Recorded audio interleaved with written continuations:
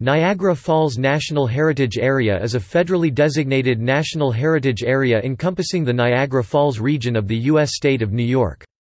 The heritage area includes the communities of Niagara Falls, Youngstown and Lewiston. The designation provides a framework for the promotion and interpretation of the area's cultural and historic character, and the preservation of the natural and built environment.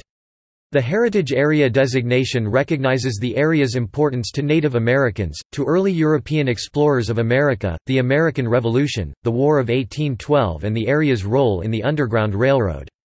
The area also recognizes the contribution of the Niagara Falls region to the industrialization of the United States, as well as the development of Niagara Falls as a protected natural area. Significant landmarks within the heritage area include the Adams Power Plant Transformer House, the Niagara Reservation, and the Colonial Niagara Historic District, all National Historic Landmarks.